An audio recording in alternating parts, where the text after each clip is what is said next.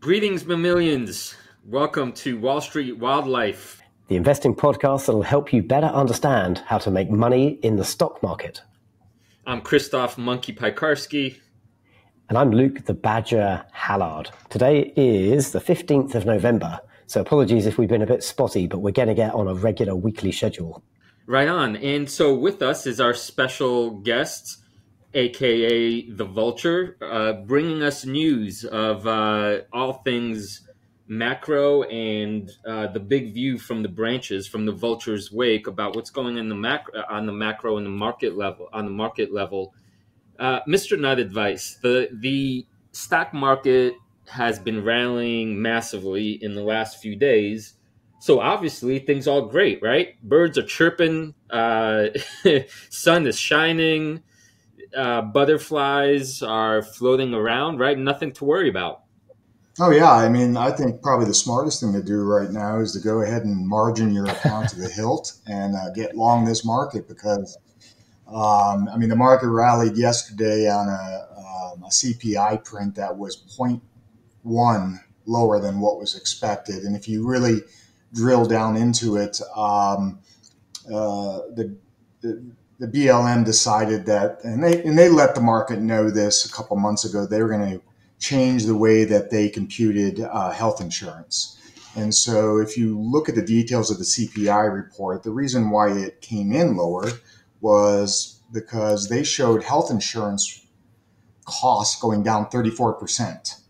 Now, I don't know about what world they live in, but my health insurance premiums haven't gone down at all. In fact, I just re-upped in my plan and they were up 7%.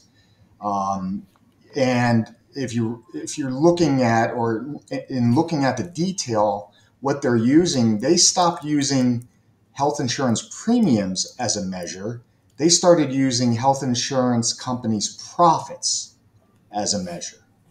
So the drop, 34% drop, had nothing to do with the consumer. It was a way for them to show a softer CPI print. And interestingly, this morning, PPI came out, Producer Price Index. So that's the number, or that is the cost of materials for the companies that produce the products.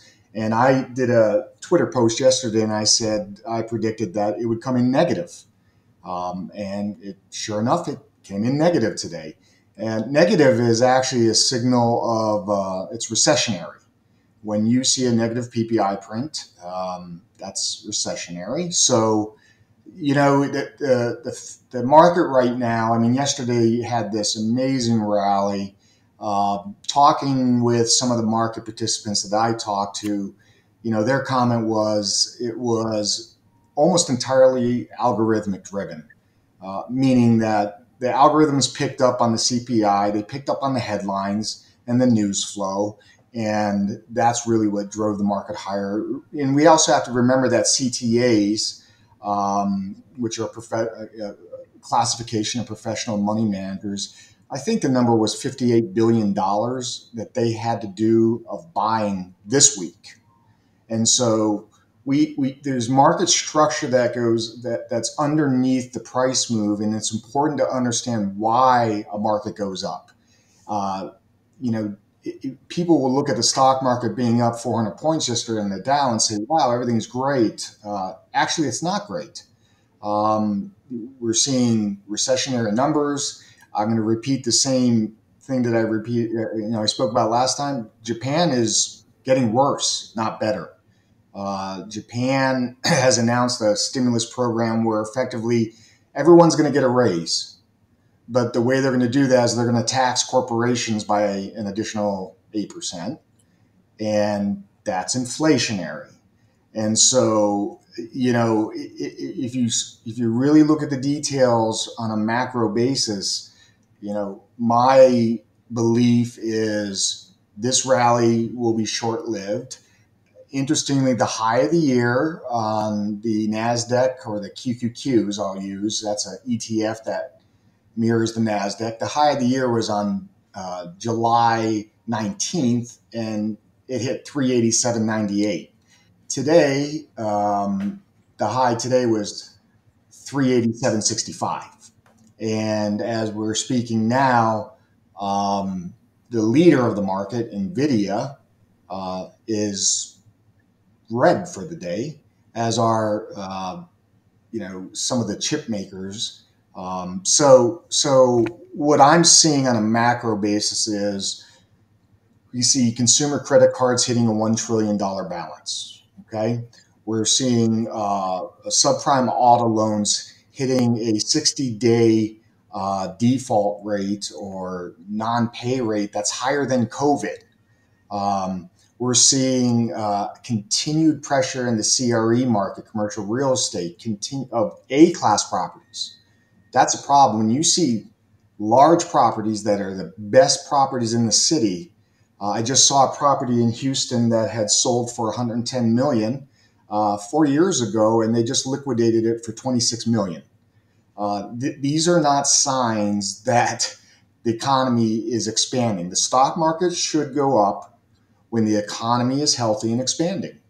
And the only thing expanding right now are stock price multiples.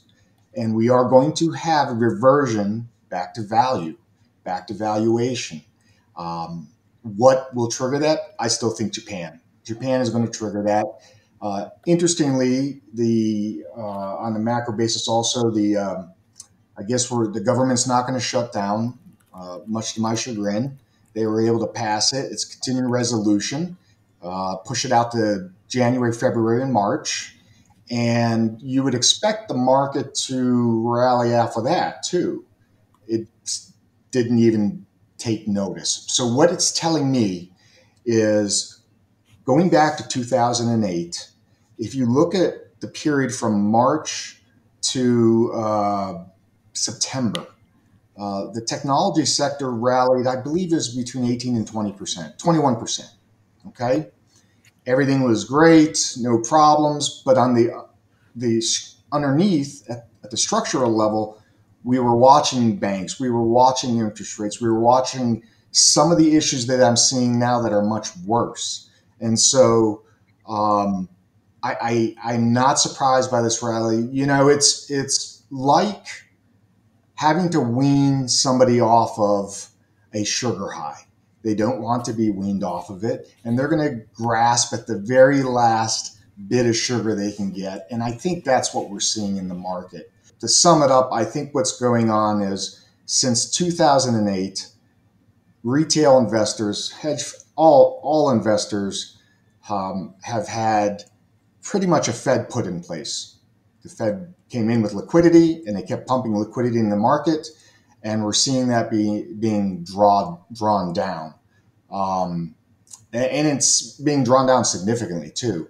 But these are things that a lot of people don't know, and they're not watching. So short answer would be, I don't see this rally sustaining much longer. There are still people calling for a Santa Claus rally. We're up 10% in a week. I think they just got their Santa Claus rally. So we'll have to see what happens, but certainly the macro fundamentals have not Thank you improved. so much, Mr. Nut Advice, for that thoughtful answer. Hey Badger, when you hear that, as a long-term buy and hold investor who in the portfolio challenge so far, the picks you've made are all long, good businesses. How does that make you feel? What are you thinking now in this context? I'm thinking I've got a process I've run for the last 20 years that served me pretty well, and I'm sticking to my process, right? I'm reminded of a tweet I read a couple of weeks ago from those guys, the Future Investors. You might remember I had coffee with one of the brothers in Amsterdam, and really good tweet. I might link it in the show notes. He said, he was talking about Lynch, Buffett, and Munger, and why are they so successful? Should we copy their behavior, but are you one of them? And so this quote from the Future Investors was, the true foundation of success lies in introspection. Discover your own investor identity. And then, you essentially I'll push the tweet, use that as your kind of guideline. You guys are wading in these complex, murky waters. And I know as the long-term badger, buy and hold and sweat the ups and downs, anybody who's looking at kind of technicals shakes their head and say, hey, this guy's got his head in the sand and he's just going to get his ass handed to him. That might well be the case in the short to medium term, but in the really long term, I kind of don't mind, because in the very long term, I win anyway. Wow, strong. Them's fighting words, Badger. Yeah.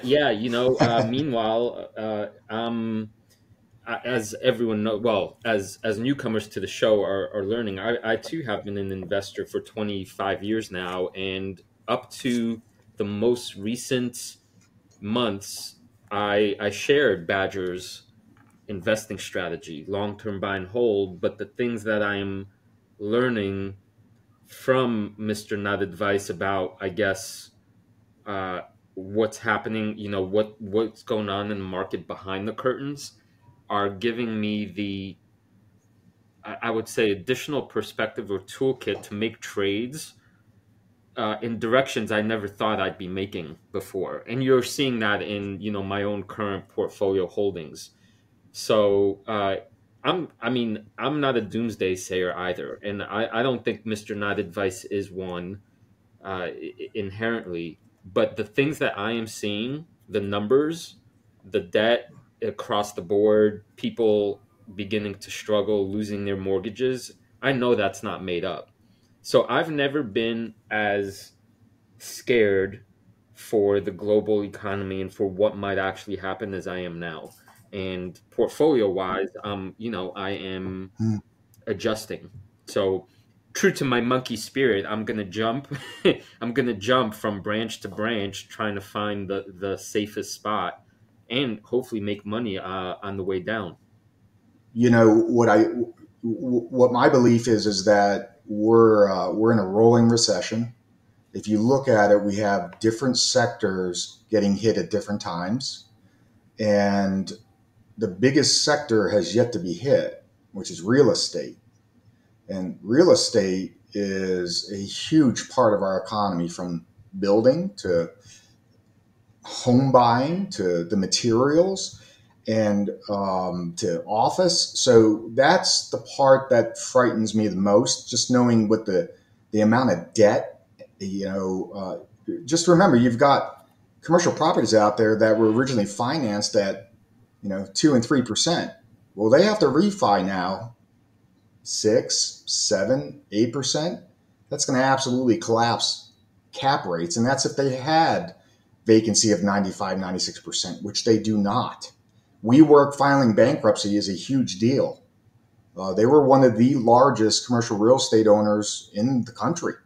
We haven't seen those losses booked yet. So, yeah, I think what we'll get is a pause. But I think at the end of the day, the Fed's going to be forced right back into it and is going to have to raise rates again. I'm in the minority. People think, oh, we're going to have a cut now. We're going to have a cut in March. The Goldmans, they're out there. Hey, we're going to see 2%, 200 basis points cut in 2024. I don't see that. I'm not looking at the macro. So the takeaway here, folks, is if you want good news, Vulture's wake is not. Our resident Vulture is not your guy.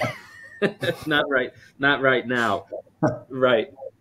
Not yet. Listeners, you can find more from Mr. Not Advice on his website, mrnotadvice.com, on which he has a burgeoning community member Discord channel. I encourage all of you to go check it out. Boss, thanks so much for checking in with us. Thank you, gentlemen. Thanks, have a great day. Okay, bye. All right, Badger. So, do you want to check in on our portfolios? Let's do that. I'm super keen to hear from you. But before we do, a quick reminder: if you're listening to this podcast, we are brand new. This is only episode like 2 or 3 with a bonus episode. And you guys need to help us get traction. If you were fans of the show when we were doing No Limit, or you've just found us because I'm playing around like an idiot on Instagram and TikTok trying to figure out these newfangled social networks that make no sense at all to me, help us get some traction. I think that's by liking and subscribing on your podcast platform of choice or on YouTube, or just do it the old-fashioned way. Tell a buddy who you think might be interested in hearing our content to go check us out. Yeah, help us out. Please. We're panhandling on the interwebs. So, Luke, I made an interesting observation. We're now posting our real life money King of the Jungle portfolio results, competition results on X and on the socials, and I realized that I'm using SoFi, and that my account, when I took the screenshot, it looked really ugly. It had like yours, well, not just the numbers. those temporarily are not great either, but that's a secondary point. But you had the icons of your companies, and they looked really logo-ish and clearly identifiable. And when I looked at mine, it was just the letters, like a blue circle and the letter. Like there was one CAER for the different companies. I was like, man, mine looks so horrible, right? It just looks aesthetically so much worse. Like, what's wrong with SoFi? They can't even use company logos. False. The problem is that it turns out all four of the companies that I've invested in are so still under the radar that they don't get their own logos. It's not that SoFi doesn't use logos. It's that my particular companies are not fancy enough to deserve a logo, which led me to a very clear conclusion. But you're choosing junk, clearly. So this is important, right? I mean, I think I squeezed your shoes a little bit on X, saying, if you want the elitist, holier than thou stuff, go follow Badger. But if you want the companies of the I guess in jungle terms, of the earth, right? The fungi, the companies that make the whole microsystem go, stick with monkey.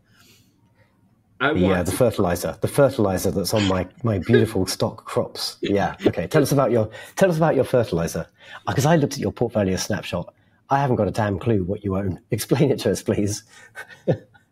All right. So I want to talk about, based on what our resident Vulture just said. It's not that I don't believe in great businesses for the long term.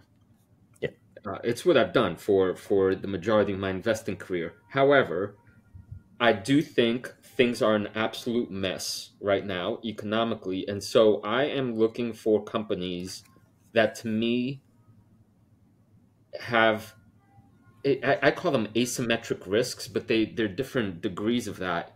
I'm looking for companies that I think it's not just that their valuation plays, but that they have the widest delta between what I truly understand is their value proposition, and that for one reason or another, the market just doesn't get what's truly happening underneath. So I'm making these essentially bets that over time the market will come to its senses. And this is a little bit about the old argument you'll hear investors talking about, asking themselves, is the market efficient or not? And in some ways, I think it's a paradoxical question and answer. And it depends on the level of that you're looking at it. For the most part, I would argue it's efficient, meaning there's so much information out there, it's accurately represented in price, and more or less at that moment, it's figured out in general, what something ought to be valued. That said, I know from experience that there's lots of money to be made by exploiting the places and moments where the market is not efficient, that it does not know everything, for all kinds of complicated reasons. So that's a long wind up to say my top holding, the one that I can't believe you squeezed my shoes about my monkey fur, or you already stole some bananas from me by pointing out that I already want to allocate more money to the portfolio per month than what we originally agreed, because when Coherus, ticker symbol CHRS, dropped what I think is a it's kind of I'm stumbling because it's kind of like a jaw-dropping amount below what I think its intrinsic valuation is worth, that I could not keep my furry paws off the buy button. So I ended up uh, buying something like 40-50% of our initial allocation of the $1,000 into Coherus Biosciences, because I'm like, this window of this gap will not last very long, and I wasn't going to sit around, waiting for the market to figure out just how much it's oversold this company. So, And what happened to that 50%? I went down a little bit. Because this is the thing, right? Yeah. When the market, starts. So let me once a company breaks its all-time low, you have to realize that the majority of trading is done, as our Vulture was saying, by algorithms. It looks like, for the most part, when you see buying and selling, that's humans buying and selling. That's not true. Think about the world we live in. It's massive, powerful computers programmed to mathematically test prices. Once a stock drops below its all-time low, technically what that means is there is no more data below that price, and the algorithms basically get to have a field day, seeing that it's kind of, once the stock is removed from fundamentals, like Coherus is at the moment, there's massive money to be made pressing the stock further and further and further down to the short side. So I got a little bit, what I would say, over ambitious, or a little bit quick to the draw. And I bought a big chunk once it fell down a significant amount, and then it kept falling. And I added a little bit more as it fell. So right now, Luke, my entire portfolio is right now worth, at this moment, 863 cool bananas. So that is a loss of 14% in our first month. And that's predominantly having to do with the losses in Coherus and EOS. I'd be interested in talking about your other non-equity holding as well, but maybe we'd save that for a future episode. But like, my own portfolio is like up a slow and steady 6% since we started. My $1,000 is now $1,060. I'm doing better than I expected, to be honest. And if the world collapses in the way that we sort of discussed at the top of the episode, I'm expecting to give a lot of that back. So I've kept like a good chunk, $400 I've kept on the sidelines for now, so I can buy in at a lower value point. But it rankles me as the badger. The way you describe, the way you're thinking about Coherus Biosciences and algorithms pushing the price lower. To me, this stuff is all irrelevant, right? It's all short-term nonsense and magic, and things just all behave like a random system. And if you're a technical trader, you try and make predictions, but it's a complex, chaotic system. I'm not sure you can. I wait to be proven wrong. But surely you acknowledge that the thing that fundamentally drives Coherus' success isn't price action. It's the company's success as a business, the drugs it sells, like its market size, its patent portfolio, all the real things in the real world. Surely it's more sensible to focus on those. Oh boy, there's so much to say there. It's both and. It's both and. The simplest, for fear of running long, I think what I want to leave it by saying, multiple levels of reality coexist. And that's actually a complex thing to really truly begin to understand and integrate.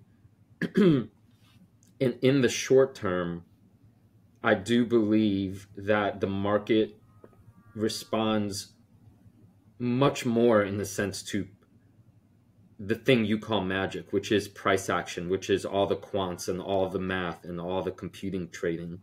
But over the long term, as you know, the stock market over the very long periods just drifts upward, and it traces the value created by a company.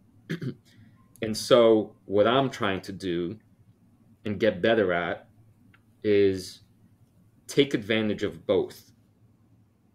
And so when I see a major divergence in short-term price action, I'm not going to ignore it and simply say that's magic or hocus pocus. I know that with the proper, call it, tools and skill set, you can look at that and probabilistically take advantage of that and make the short-term stuff work in your favor. And simultaneously know the game you're playing and know which level of reality you're operating on, and try to also not exclude questions of fundamental value. And it's what I'm trying to do is I call it complicated, especially if you're a beginning investor. It's not a world I think I'll ever step into. I guess, as I said in response to the question way earlier on this episode, I've got my process. I'm going to be a bit of a stick in the wall badger. I know this works for me, and I fear that so late in the game, as someone who's probably halfway through their life or more, if I start trying to do funky stuff now, I might fatally undermine my kind of fundamental based approach. You know what, Luke? It's a great question. It's a great open question. And I think in terms of, providing value to our listeners,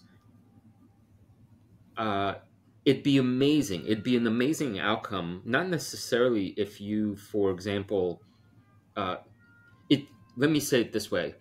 It'd be an amazing outcome if on this, our second episode, you say, right, this alternate strategy is not for me, it's too late in the game.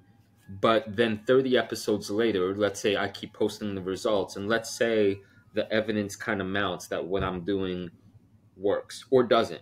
It'll go either way, right?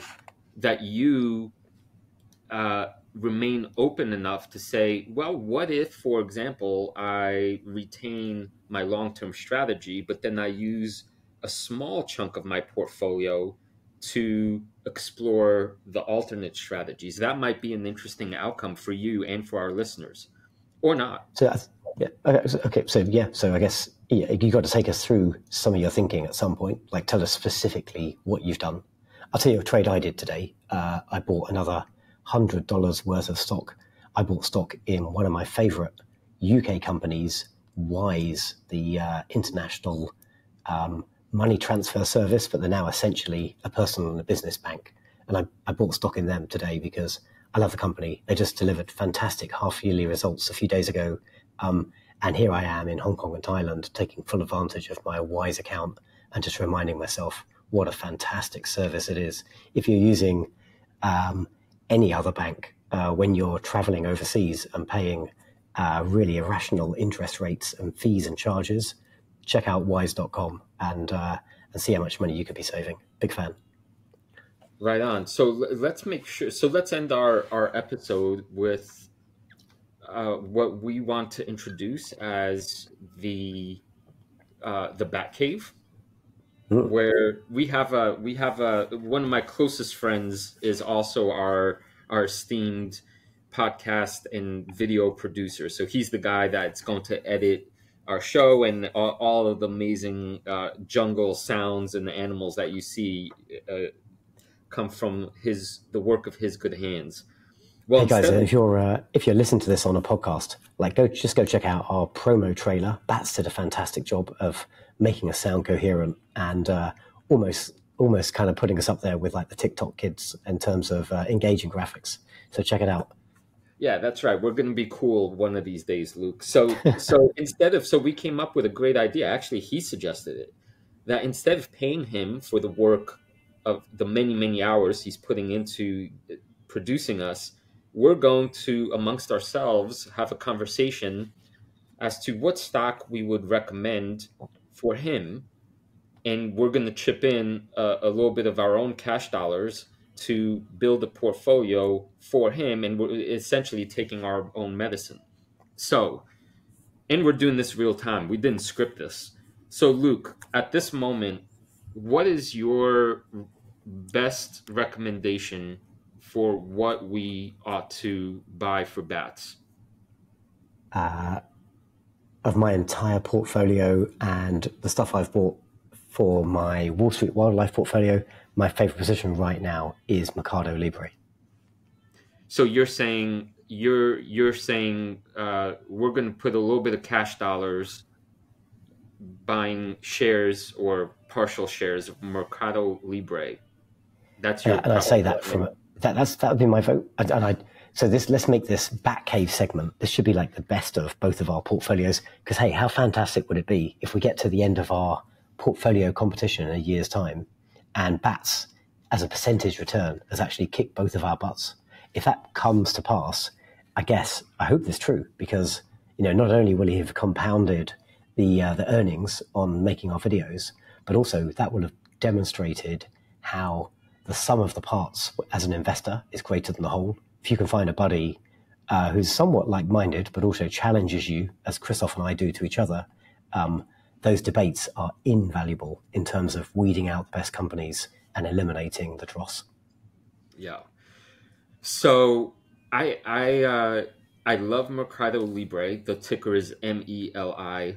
However, I guess I must have really swallowed the bear pill recently, because I do not see the global economy doing well, and MercadoLibre is in part a finance company. I mean, it runs the business of South America, and when some dominoes start falling, I just don't see companies involved in finance and banking being immune to whatever severe drops. So I won't veto. I don't know if we have veto powers, but I'm just putting that caveat out there. What was your pitch, Christoph? Right now, I cannot see anything besides Coherus as having immense untapped value. So the short pitch on Coherus is that they make biosimilars. The company is about to have 4 drugs on the market at the sort of very early stages of expanding market share. The money coming in from that will be used to fund their immuno-oncology assets, which have great promising clinical data. Meanwhile, the company is valued at nearly their market cap is nearly equal to the cash they have on their balance sheet. So it's as though it's almost as you're getting the business for free. It's shockingly undervalued. All the company has to do now is execute, which they have been, in terms of getting these drugs to market. It's just that it's taken them several years to do it. So right at the moment where I think the market has the most pessimism around the company is exactly the moment where market share is going up, revenues going up, margins are going up, and they're closing the gap toward profitability, which is exactly the scenario you want as an investor. So I nominate Coherus. But you've heard this term, right? Winners keep winning, losers keep losing. My MercadoLibre position's up 22% just since I bought it in the Wall Street Wildlife portfolio. It's my biggest winner, whereas your Coherus position is down, 30%? These things tend to keep moving in the same direction unless something materially has changed. Well, in the short term, I suppose, anything could happen. In general, I don't disagree with that. I'm not going to be. I mean, that is true. The best businesses in the world get better. I'm. But as I said, none of my companies have fancy logos, so I'm looking in. I guess in the dung heap pile, and the thing is, in the dung heap pile, one right call, 1 out of say 10 could pay for the other 9 by multitudes, and I see massive potential in Coherus at this moment. So that's my nomination. So what do you say? How's this sound? We buy them both. So it's one from each of us for Bats's editing portfolio, and we see how he does. Right on. Cool. So we're going to start his investing journey with a little MercadoLibre, MELI, and a little bit of Coherus, CHRS, and cross our fingers that that they don't implode. So how's that? So we're sort of figuring this out as we go. But how about once a month we revisit the Batcave, and then we'll pick a stock each for Bats's portfolio, and we'll don't get wrangled up in any like dubious tax things. Like get Bats to open his own investment account, and we'll pay him legitimately, and he'll pay tax on that money presumably, and then he'll buy the stock with that money. We'll do things properly, but we'll be steering him as to how to invest that money. Yeah, that sounds great. Cool. All right, so that wraps it up, right, for episode 3? Episode 3. I think it's episode 3. Yeah. 3. Yeah. You can find us at wallstreetwildlife.com, the starting point for those who know there's an intelligent and principled way to become wealthy, but haven't yet found a good jungle guide. That's right. Just listen to your monkey.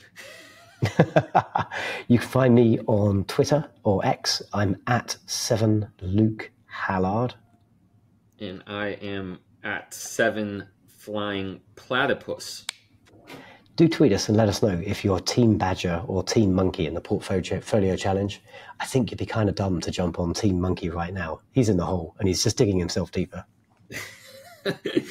And ladies and gents, just FYI, the smack talk that I've been hearing in our private WhatsApp conversations, I won't. I don't want to sully your ears, but it ain't pretty. Know that receipts are being kept. That's all.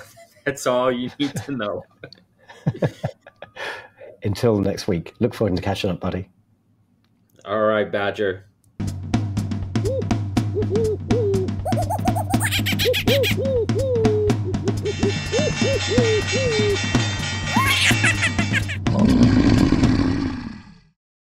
A reminder that the people on this program may hold positions in the companies that are mentioned. Buying and selling stock carries financial risk, which could include loss of capital. The views in this program should not be taken as personalized advice. Before acting on any of the information provided, listeners are encouraged to consult a financial or tax professional.